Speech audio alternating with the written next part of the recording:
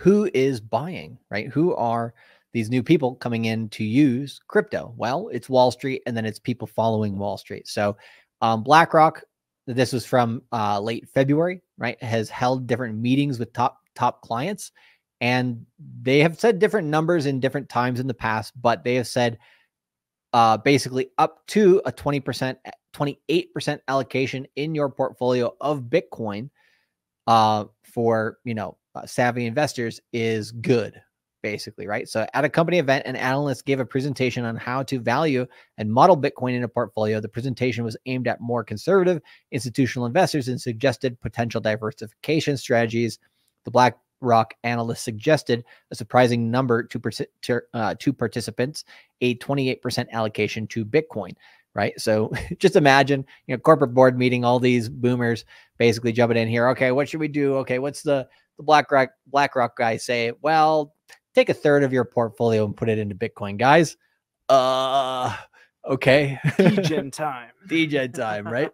So degen for the Wall Street players. Now, can you imagine everybody on Wall Street having a 28%, like, of savvy investors or institutional investors having a 28% allocation to Bitcoin? You think the price is going to go up? Ooh. Obviously, right? So even a 5% allocation for most people in the institutional space would be massive.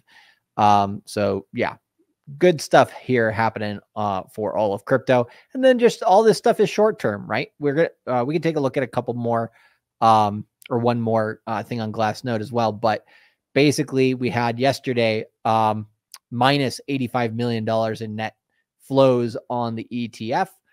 So on the Bitcoin spot ETF. So it was one of the first times negative for a while. Buy the dip. Let's see here.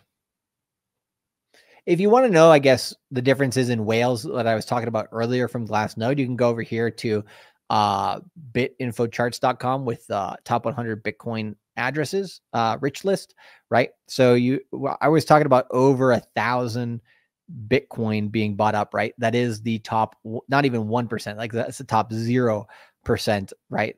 Those are the truly big whales that we were talking about in that 1,000+ range, right? You literally, according to these guys, you have less than 2,100 wallets in the world, right? And that's what we were talking about before, right? Pretty much that 1,000 or above, right? So that's your really big whales, right?